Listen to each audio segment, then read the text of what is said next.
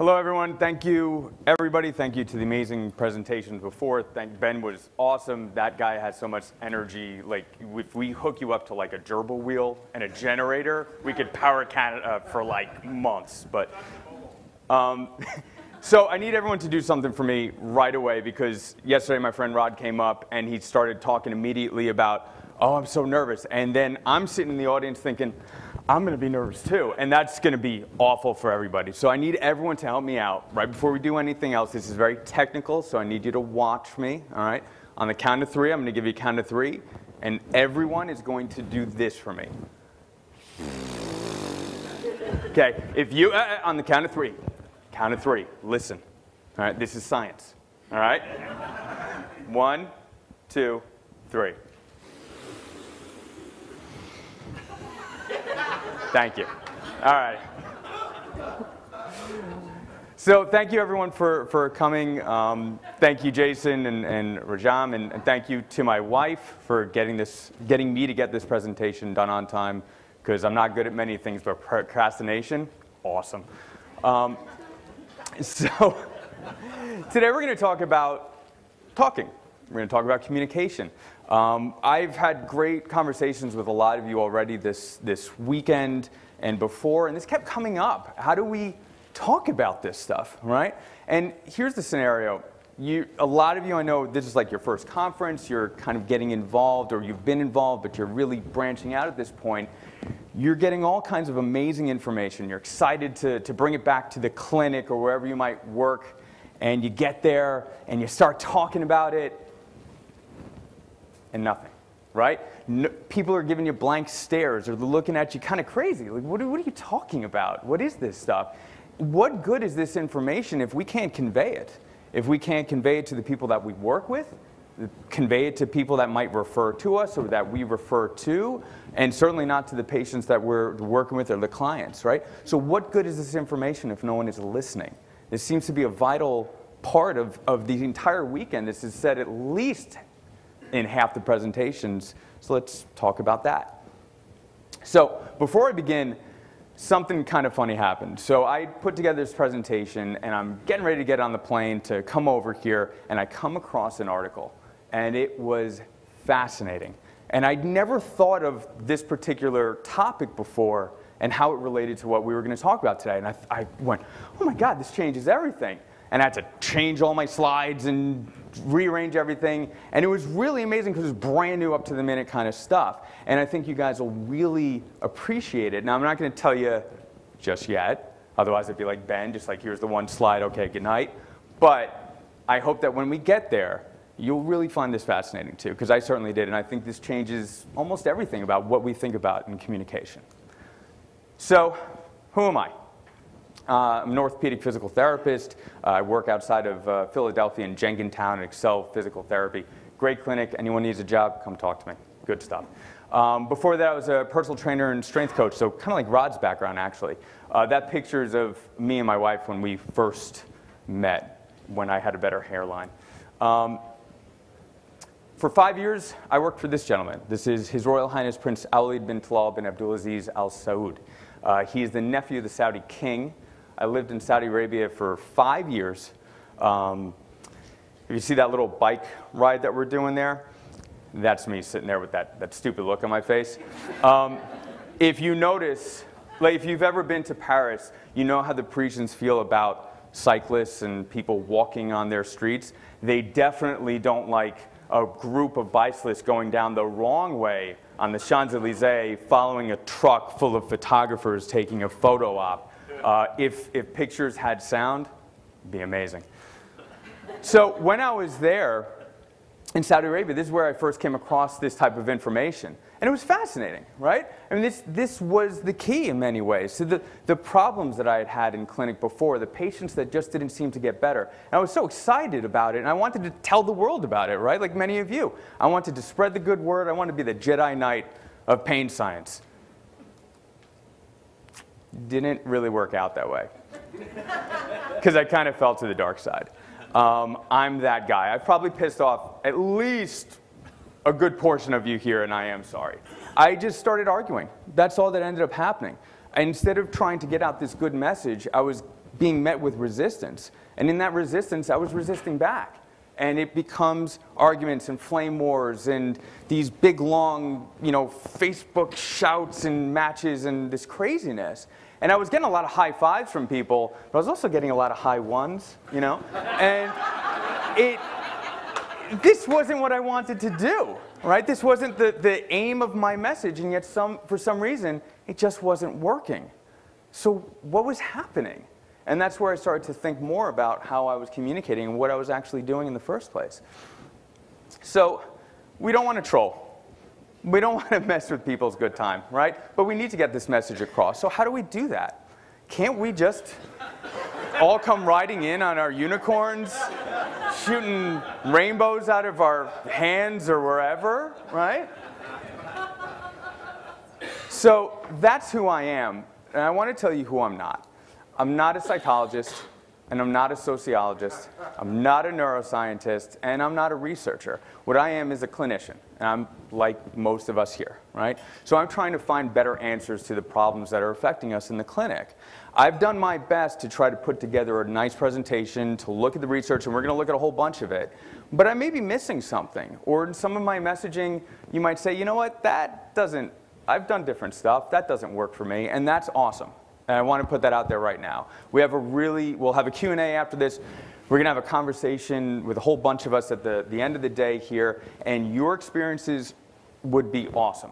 And if it doesn't fit, let's see if we can make it fit. Let's see if there's something that you can bring to the table as well that just kind of puts all this stuff together. Because at the end of the day, we're going to go home and we're going to be faced with the same problem. How do I get people to listen to what I have to say? Right? So why should this be important at all? Right? I mean, we're assuming it's important, but why is it? So data supports the need for frequent, high-quality communication and strong relationships among healthcare providers to maximize the quality of care, improve the efficiency of care, and improve clinical outcome. Healthcare providers, that's the spectrum. We need to communicate with everyone, from the patient to the referral, from the highest to the lowest. Anyone in this room is part of this, and we need to be part of this too. We need to start creating better allegiances and alliances, because patients, we've all had that before. A patient or a client comes in, you say one thing, but this person said something else, and there's confusion. Confusion doesn't help anybody. General trust exhibits a strong positive association with satisfaction, trust in one's physician, and following doctor's recommendations, and a strong negative association with prior disputes with physicians, having sought second opinions, and having changed physicians, right? So this goes all the way up. What we do here today affects everyone. And if we can get that message across, we don't just help ourselves, we help everyone. And in turn, we ultimately help the patient. Physiotherapists, for all you non-US therapists, physiotherapists are in a position to change inaccurate beliefs about the pathology of the problem, reduce anxiety, thereby increasing self-efficacy in combating depression. If physiotherapists can recognize these opportunities and develop the skills required to facilitate the use of basic cognitive principles in the treatment of physical disabilities, there's benefit for both therapist and patient. Have we heard this before this week? And this sounds like stuff we want to do, right? Pain neuroscience education intends to provide compelling experiences, convincing the individual that there is less threat than they previously considered, while also providing optimism for improved pain and function. This task becomes difficult for the educator when the messages are contrary to what the learner has been taught by others about pain. We've heard this too. Dr. O'Sullivan was talking about this. And we all know this probably through experience. This stuff is great, but not if the patient is already primed to believe something else. But we can stop that if we can get through to those that they're seeing first. Because for most of us here, if not all of us, we're probably not the first person that they're going to see for their treatment. Right? They've gone other places. Even if it's just the referral source, there's still messages that are being provided, and we can do a better job if we start sooner. So presumably experiencing or anticipating cognitive dissonance, there it is, motivates people to defend themselves by seeking more congenial than uncongenial information, information that's good rather than information that doesn't feel good. Hence, factors that enhance the experience or anticipation of cognitive dissonance should strengthen defense motivation and in turn accentuate the congeniality bias. Isn't this what we're up against, right? A confirmation bias. When we try to have a conversation with someone, are we met with resistance? That resistance is called congeniality bias.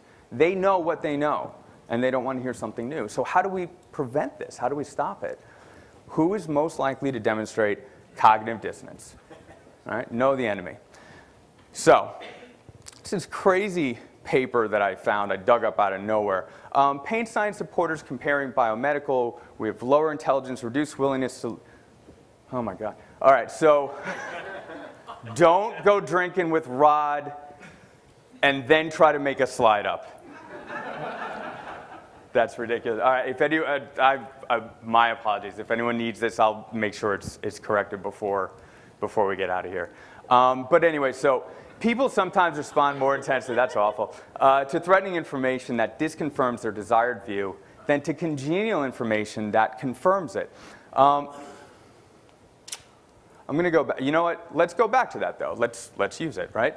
So I'm going to go back to the previous slide there. Would it have looked better if it looked like that? Right? That was your confirmation bias. And I can tell you about it, but I can make you feel it too. We all have an understanding of what we are. We're intelligent. We're smart. We're the leaders. And I just told you you weren't. Did anyone here go, oh goodness, this is wonderful. I get to learn more about myself? Or did you go, what the fuck? Right? That's confirmation bias. It doesn't happen to those people. It happens to all of us. It's the human condition. It's what we do. And if we have someone that's disagreeing with us and that they're biased, we're shutting down communication. And more importantly, we're being disingenuous because we do the same things. So we're all of this. The battle isn't from the outside, the battle is inside. Because if we can overcome ours, then we can overcome someone else's. All right? Now, I'm going to point out that I did give you a clue that this was a fake slide. Right there, cats. Those are the authors. All right? Because every presentation should have cats. So, who is most likely to demonstrate cognitive dissonance? It's us. It's everyone. There's no one that is more likely or less likely. We all have the potential to show this bias, to show cognitive dissonance, to say, I don't like that information, so I'm going to find a reason not to like it, to say that that's wrong. That's us, that's them, that's everybody. All right? So let's talk a little bit more about this. Dissonance theory, faced with a difficult decision between equally attractive alternatives, people who often adjust their attitudes to support their choice. We demonstrate the processes associated with decision-related attitude change are engaged even when making numerous decisions in quick succession over a relatively short period of time. What does this mean? It means that this is automatic. We're not thinking about it. None of us thought, I should think about whether or not to trust that slide. It just happens. It's a reaction. And the people that we talk to are just having natural, normal reaction. It's very easy to think they're closed-minded. They don't want to hear about this. It's not conscious. It's that, that jolt is the cognitive dissonance. And then you seek to make it consistent with yourself. Your worldview, your values, your beliefs about yourself, about what you do, versus this information. And it's like that. I'm not going to read that slide. But all I wanted to show is that this is normal activity in the brain. Right? This is pain, right? It's activity in the brain. We're not deciding to be against information. It's happening. It's just happening naturally. So the majority of dissonance research has considered situations involving inconsistencies that clearly pertain to behavior. Dissonance also results from inconsistencies between perceptions or values. The model posits that these cognitions often have urgent, immediate action implications. Isn't it all about values? Right? What's the things that we hear when we talk about pain signs to people? You're saying I don't help people? Right? You're saying what I do is wrong? Aren't they talking about their values as practitioners, as health advisors, therapists, or a patient? Are you saying my pain isn't real? right? We're not saying that. We're not trying to say that. But isn't that what they're hearing? Because they're accessing the things that matter the most to them. Are these things under threat? Are my values under threat? And if they think that it is, the conversation is done. So defense motivation is the desire to defend one's existing attitudes, beliefs, and behaviors. Accuracy motivation is the desire to form accurate appraisals of stimuli. So there are choices here. We can be defensive, but we can also seek accuracy. It's not an automatic in the sense of it's always defensive, right? We've all probably come here from different initial educations and experiences, but at one point, each and every one of us sought greater accuracy. And that allowed us to overcome that bias within ourselves, to what we might have learned before, to what we believed, to throw away almost everything in some cases and start fresh because we sought accuracy. So studies showed that selection favored congenial information when the congenial information was useful, but favored uncongenial information when the uncongenial information was useful. Less supportive of the role of accuracy motivation in selective exposure were associations involving information quality and outcome relevance. Isn't that what we do? Oh, here's a paper. So you're wrong. Who cares? Because that's not what motivates people to use information that they would otherwise not like. The accuracy of that information doesn't matter, but can I use that information? That matters.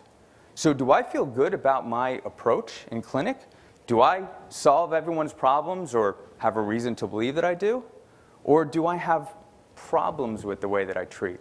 Do I have patients that I couldn't figure out why they weren't getting better even though I was doing everything right? That's useful. Selecting congenial information can facilitate feeling validated about one's view or even maintaining stable views of the world, but may reduce accuracy and flexibility. Hence, the occasionally opposing influences of defense and accuracy motivation create a balance between defending prior views and obtaining realistic views of an object or issue. It's a battle that goes on in all of us. It goes on with them, it goes on with us. And where we are at that moment, on that topic, in that environment, may change that battle to favor one side or the other. And again, it's automatic. It's all happening immediately. So how do you do this?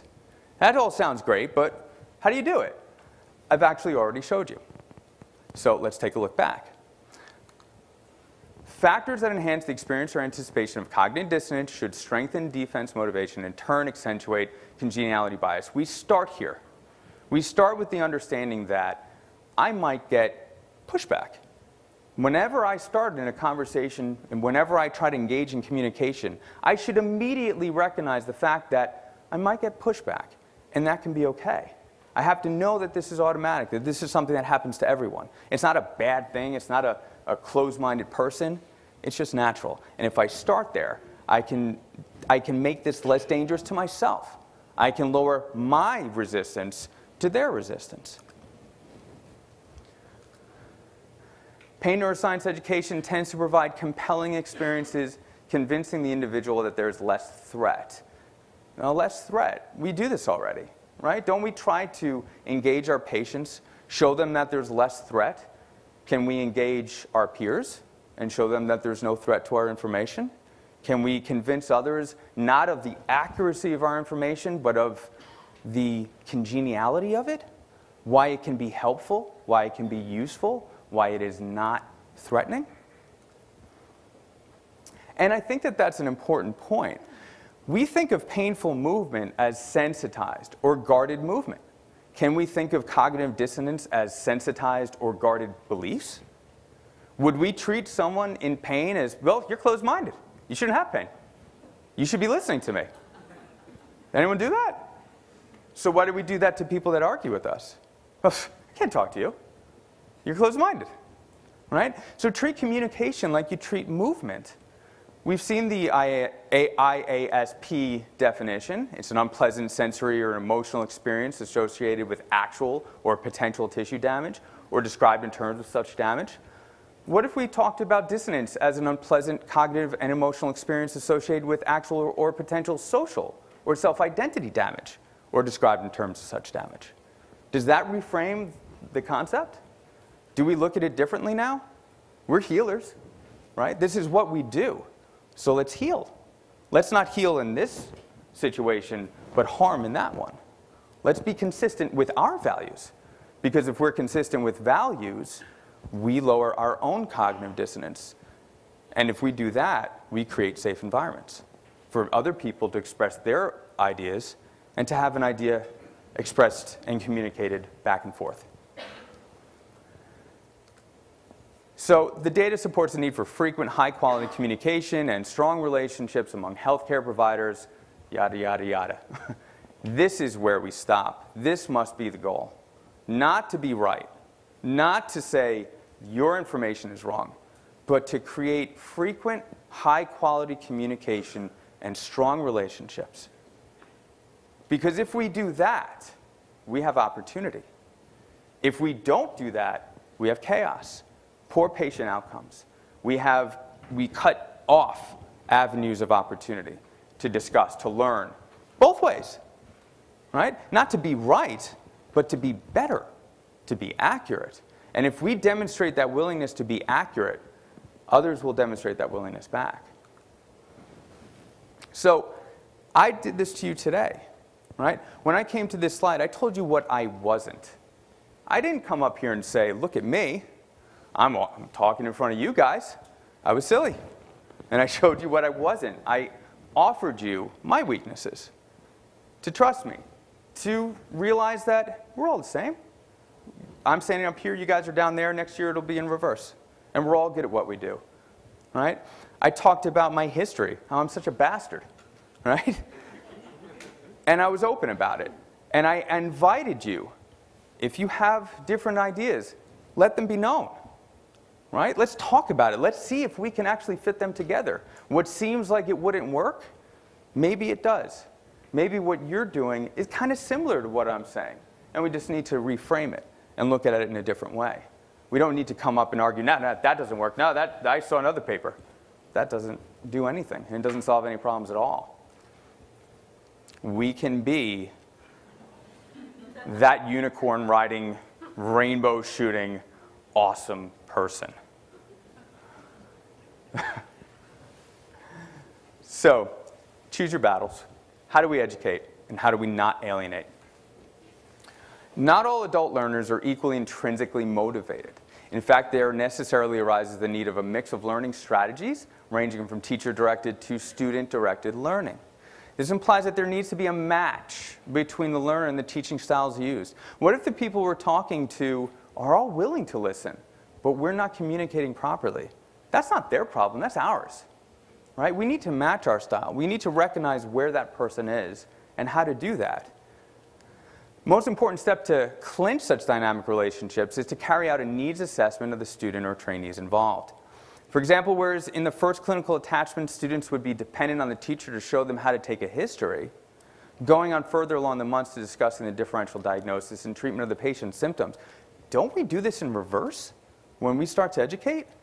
Do we talk about, hey, you know, I do this really cool stuff in clinic. I'm really trying to access what the patient values because I find that it helps them to do more exercise or to accept the treatment, or, you know, and we could talk about it if you're really interested. Or do we come in, pain is a biopsychosocial concept, and you're wrong, right? We don't give them tools. We don't make our information useful. What we do is we blast them with facts. But we just saw that facts don't matter. If it's not useful, it's discarded. Because if it's not useful, it's going to threaten my worldview and the things that I already do, the things that I'm comfortable with. So we need to reverse this. We need to show what we do. We need to talk about what we do, not why we do it. Who cares? Let's worry about that later. Dr. O'Sullivan said the same thing. He said, okay, I know all this stuff.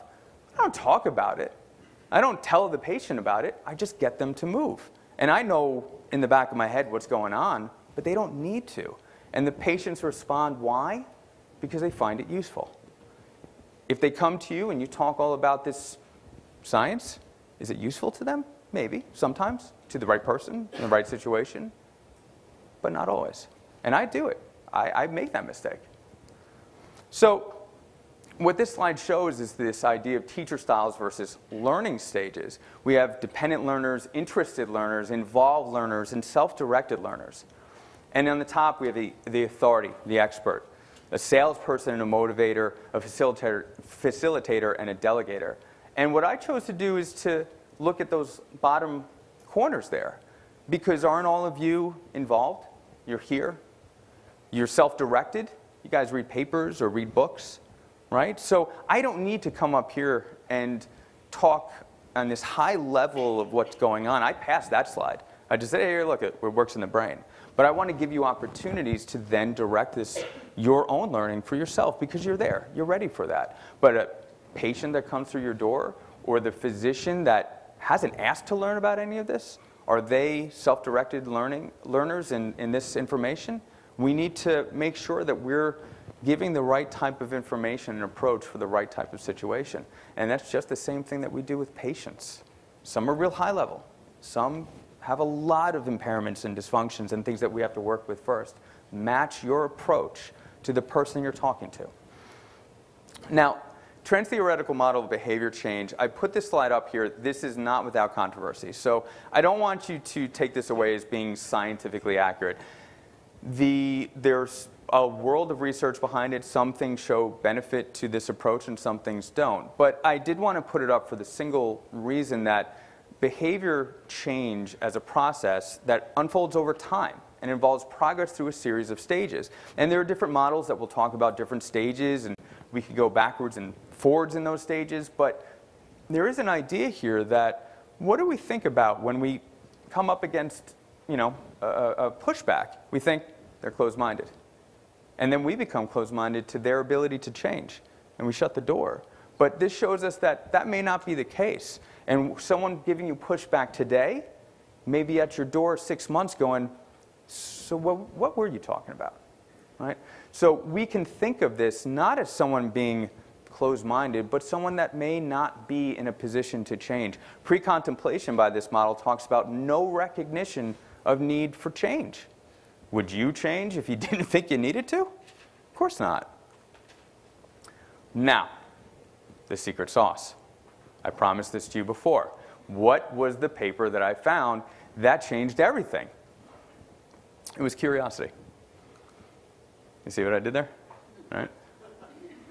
Scientific curiosity changes the way that people look at information, not scientific knowledge, scientific curiosity.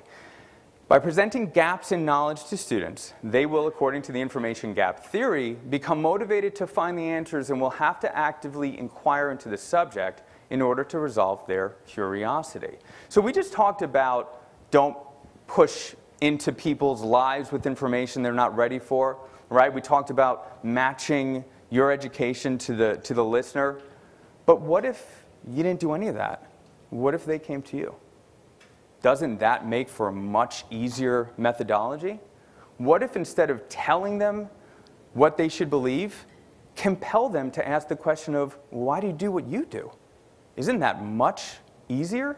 Isn't that much more efficient? They're coming to you. So we've already knocked off some of those dependent learner type of slides right away.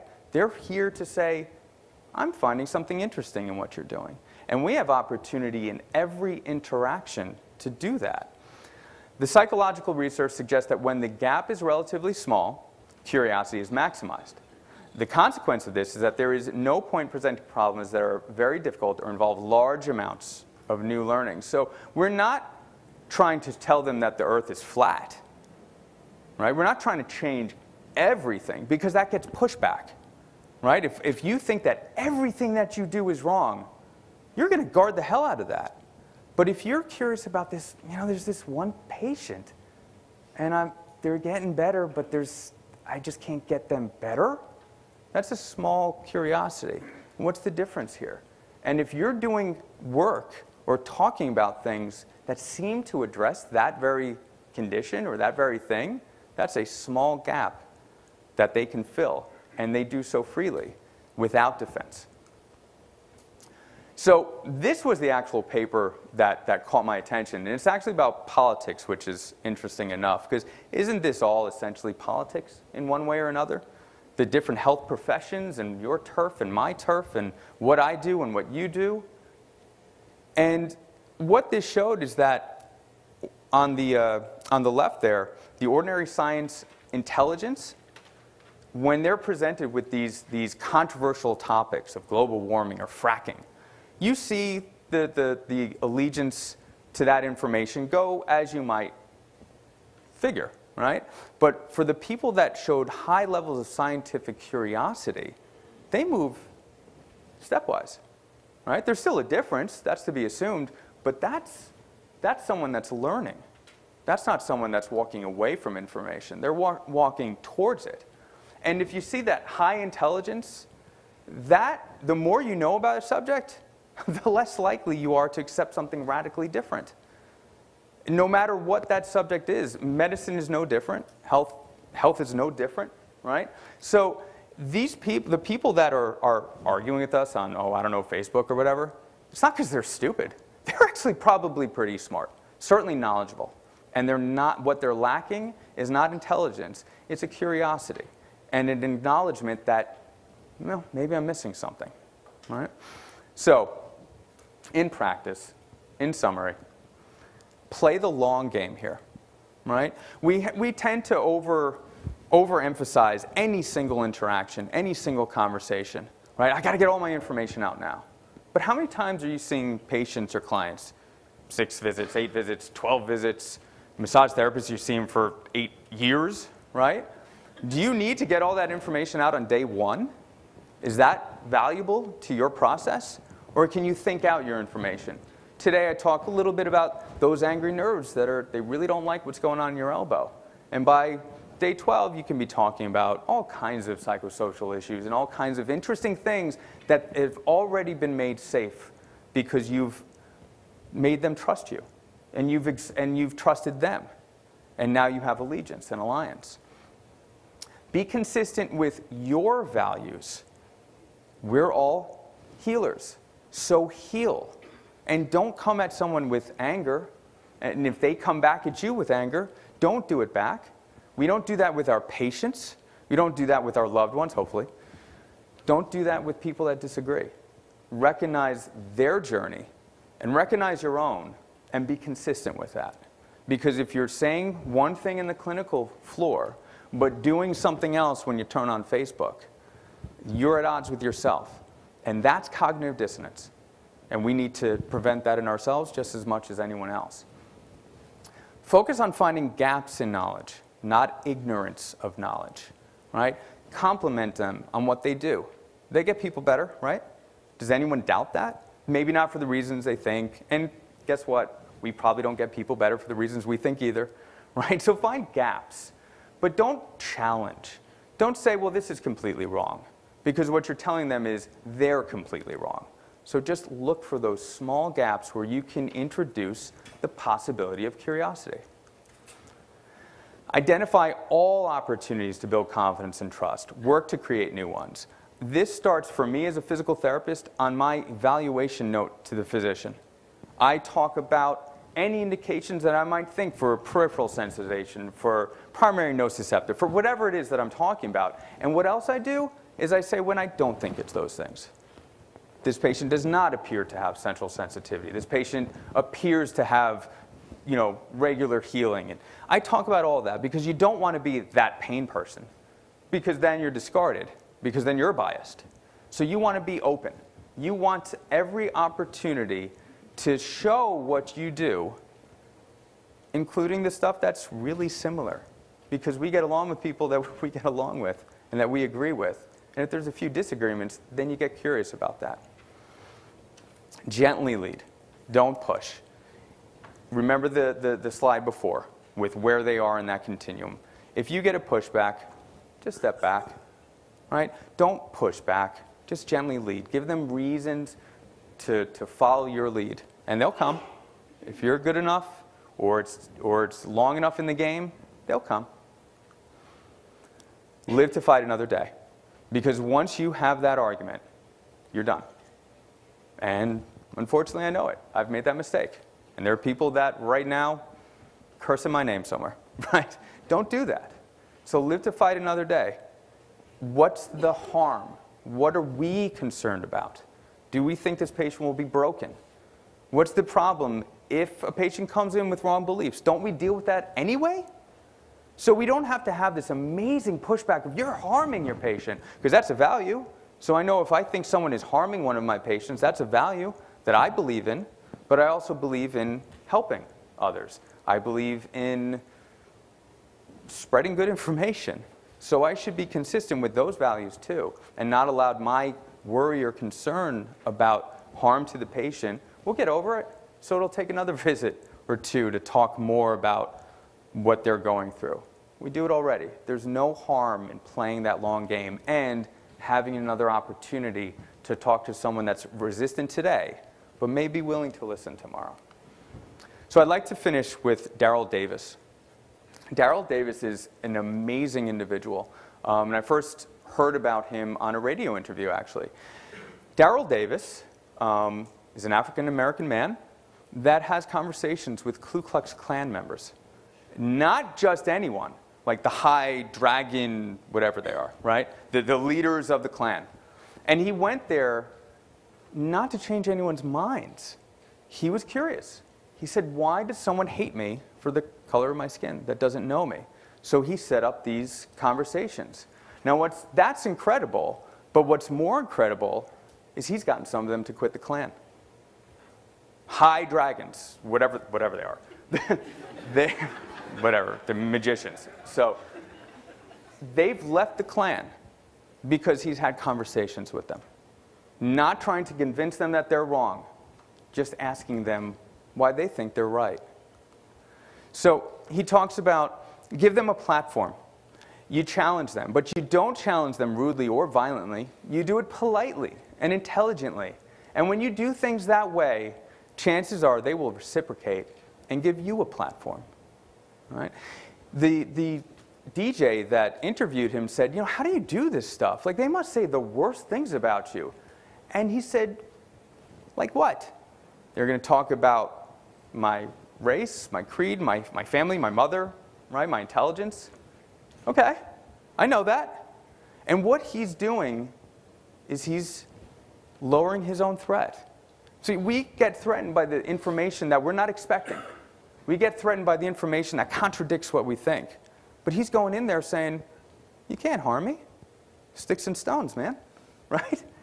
So by doing that for himself, he's creating a better opportunity and a better environment to have dialogue. And then spontaneously through that dialogue, people with extreme beliefs came around. And he didn't even intend on doing it. So when you go back to your clinics, and you're that lone tree standing there, right? This was Switzerland, actually. Try these things out, right? Play the long game. See what type of communication you can develop. And it doesn't have to happen overnight, but eventually you can create a forest. Right? If you have more interest in this, 3 books that I would recommend. The Pain Chronicles is actually not necessarily about this, but it is a story of a chronic pain sufferer. It is a beautiful book to understand what our patients go through. Magnificent book. Mistakes Were Made But Not By Me is a book all about cognitive dissonance by one of the leading researchers. And The Righteous Mind is a phenomenal book in understanding more about why some of these values and what separates people, not by intelligence, not by any of these things, but by the values that we hold. And we can find common ground in those values. So I'll leave you with the words of Gandhi. If we could change ourselves, the tendencies in the world would also change. As a man changes, or woman, his own nature, so does the attitude of the world change towards him. We need not wait to see what others do. And if that doesn't convince you, here's some more cats. Thank you.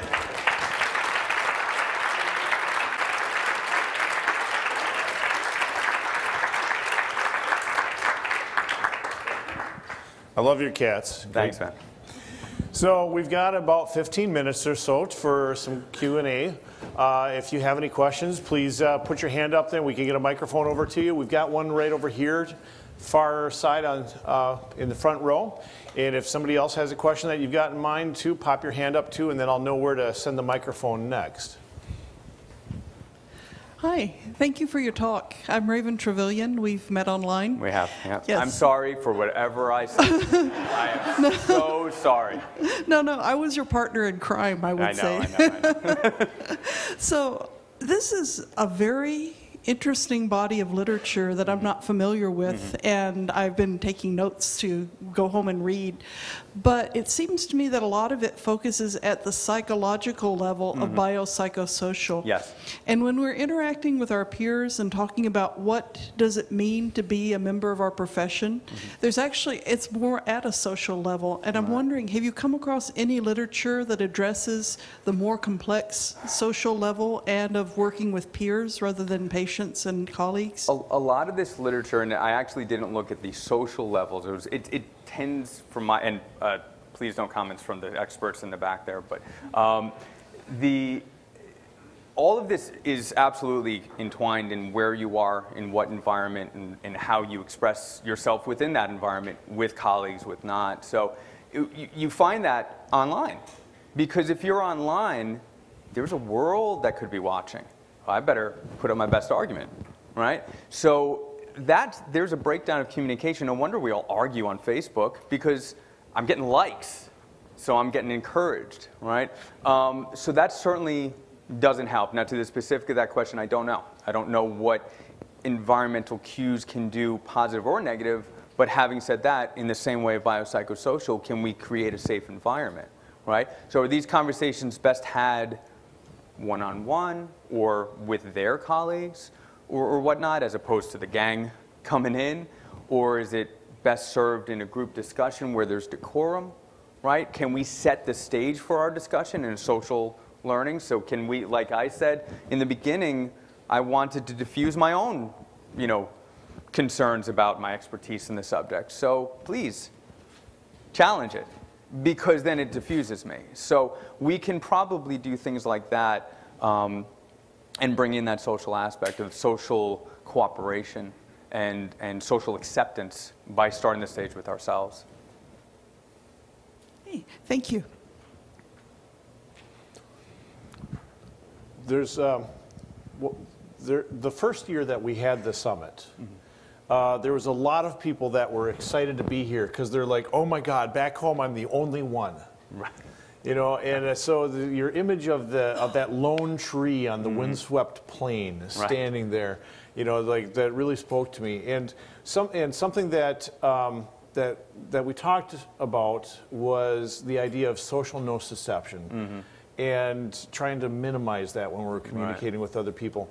And so I was just wondering, you've given a number of pieces of advice.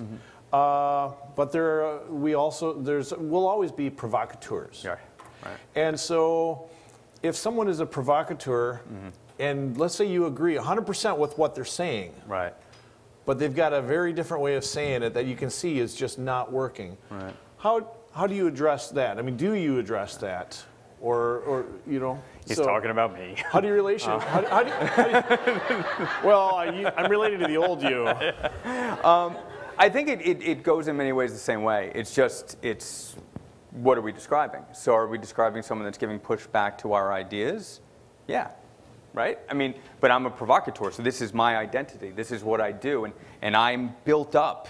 I'm protecting something by doing that, right? By being provocative, and if you're not with me, you're against me. And that can work, and it just may not work the best way. So for sure, I know for a fact people have said, hey, thanks for all those arguments, man. They really helped change my mind. But I would suggest that could be a minority at this point. And I'm closing myself off to all the people that I pissed off, that wouldn't listen to a word I said, that turned off the feed as soon as I came on. And that's a shame, and that's my fault. So I think with any agreement, disagreement, we just talk about gaps. So for someone like that, it's like, oh, I love what you say. It's awesome. Do you get concerned about the people that don't buy in? See what they say. If they say, nah, man, I don't care, cool. Because they're not ready for that. But if they say, well, I mean, I guess it'd be awesome if they weren't so closed-minded, now we have an opportunity because you've expressed a gap in your knowledge. You've expressed interest. Well, I guess that would be okay. So we can read that conversation, and you can't always do that online. You just can't, because words get misconstrued. I've been accused of all kinds of stuff that I didn't think I said, but I did, because that was how it was interpreted, because I pushed too far, or I said the wrong thing. So we have to read the people that we're talking to and meet them where they are, in the same way that we meet our patients where they are. And then we offer this journey so that we can both travel together. Would you speak to the difference between relating with or communicating with people online versus in person? Because some people seem to be very skilled with the one and a very different skill set with the other. He's talking about me. Notice how I'm trying to be really nice about that. Personally, I think, it's probably not controversial. The internet it's the best, worst thing ever, right? And so we're all here essentially because of the internet, and they're all out there because of the internet, right? So it's a blessing and a curse. Asking questions and active listening. We've seen amazing examples of active listening this weekend from these really skilled clinicians that really just little comments about how they interact with people. I don't see why that can't be done online. I don't see why you can't set the stage online and to recognize when someone is getting tense. We can see it, because if you're going after them because they're tense, you know that they're tense. So we can choose to respond in a different way. So we can offer, reach out to someone on a private message. Hey, I really liked what you were talking about, and do you have a second just for a question, or I'd like to know more about your process. Invite them to educate you, right? It's a marketing scheme, actually. And I didn't do it on purpose, but that whole thing of you guys doing this for me, I'm a better person because you did me a favor, in your mind. There's a psychological bias to that. So I didn't do it on purpose. I actually just wanted to see you guys do that because I thought it was funny, because I am still a troll. But it helps to create connection. When we see disconnect, we see other. When we see connection, we see peer group. We see a group. We see someone in group versus out group. And we respond differently in those environments, in those social environments. So we can do this online. You just have to tread carefully. And you have to be willing to step back and recognize that the conversation is not going in the direction that you want it to. So start, just like I suggested, start with your goals. What do I want to accomplish from this interaction? And if you don't see that happening, you step away. Hey, thanks so much for your time. I really hope we get to pick this up later. And then just live to fight another day. I don't know that online is that much different, other than it compels us to be more aggressive, and there's evidence that shows that. So if we can control that within ourselves, I can't control what someone else does in response, but I can certainly decide whether or not I want to be inviting or I want to be aggressive. And if I see that I'm not capable of that, then I back away. That's not the right environment for me. And go from there. We don't have to convince the whole world. But it'd be sure nice to convince a few people that we work with and are close to us that we have shared interests and goals, and we can learn from each other. I'm sorry, was there a hand? When we are online, and let's say you are blossoming from a troll into a unicorn, and so but you still have a lot of troll friends. Right. Yeah. Okay. Yeah. But you're starting to make some new unicorn buddies. And let's say one of your new unicorn buddies is getting dogpiled. A lot of your troll friends are suddenly going after something that your unicorn buddy said or whatever. Mm-hmm. How do you deal with that? Send them a message, right? Make that connection. Really sorry for that. I don't think that that's right. We may have disagreements, but I don't agree with that. Tell them that they have an ally, right? We're all trying to help people. They're trying to help people. Help them to help people. So if there's a pile-on, and you don't necessarily have to do that outwardly in the thread. You can, but then it may just get jumbled up. So let this person know that they have an ally. Hey, I don't agree with you, but I don't agree with this. And you're human too, and we can talk. And I'd love to know more about why you think this, right? And then let them be on your side, you be on their side, and don't worry about that. Right? We can't have that. We can't solve all the problems. We are aggressive by nature, some of us, all right, me. But we can do stuff about it. We have choices. We just heard about pain as being a choice in some way, shape, or form, that we can influence it, right? We can influence our behaviors if we learn the ways to do that. We can influence our behaviors too. So seek out those people that are getting really stuffed. And if they start to trust you and you have a great bond, eventually you start to share good information. And what's more important, that they get 100% of it or even just a little bit? Because that little bit that they told to that patient or that client or whoever, when you repeat it, they go, oh, yeah, I did hear something about that. So haven't we done a good job? We have a question actually right here. And after that, I've got a question for the audience, but we'll get your question first. Yeah, thanks for your talk today. It's already helping to make me think about ways that I can approach what I'm about to ask you. Yeah, no, not what I'm about to ask you, but help with the interactions that I'm about to talk about. I'm not listening. I'm not listening. It's one thing to have a conversation with peers, and they can or take that influence or just go back to what they're doing. How about with physical therapy students, interns, or they're looking to you to form what they're going to do, and let's say that they're coming from a program that doesn't incorporate pain science, and it just completely rocks their world. And but I just learned this in school, and you're saying posture doesn't matter? What? Yeah. That's a fantastic question, and I'll go even a step further than that, because we have some wonderful new graduates in my clinic, and they've actually been taught some of this stuff, and they have no idea how to apply it. So it's almost worse, right? Because they get the information, and now it's useless. So it's even worse, right? So what do? I say the same sort of thing. They're there to learn from you, so the stage is already set. And there may be pushback, but don't we sort of want that again? Do we want to convince someone that we're right, or do we want to learn, to have the opportunity to learn what they're teaching in their courses, to learn what your students' values are, and then to slowly show them the usefulness of the approach that you take, right? If you're not getting results, why should anyone listen? So they're right there. They're primed to see what you're doing. And they heard this information, but is the information useful? If it is, then let's just reorganize it a little bit. And if it's not, let's have a huge discussion about it. But I think that sort of thing, again, it's the curiosity of it. So they come in being scared. Make it safe. Let them be wrong.